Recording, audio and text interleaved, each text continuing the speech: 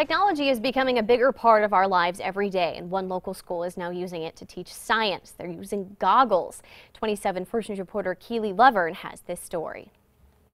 Students at Campbell City schools are learning about the solar system by walking around in it. Oh, Miss Schaefer, there's a great red spot. Look how big that storm is. Fifth graders in Dee Schaefer's class are using virtual reality headsets purchased from a school grant. The virtual reality brings a whole new light to science. They are using the VRs in the classroom to experience things that they've never experienced before. The headsets let the students experience science in 3D, and Schaefer says it's engaging them in a whole new way. You put it on and it's like you're in outer space. It's so cool. The headsets also teach things like lessons from ancient Egypt and ecosystems in a new perspective for students. We've been always using like computers and like in paper and just looking at them from that, but you get to like look around and see everything.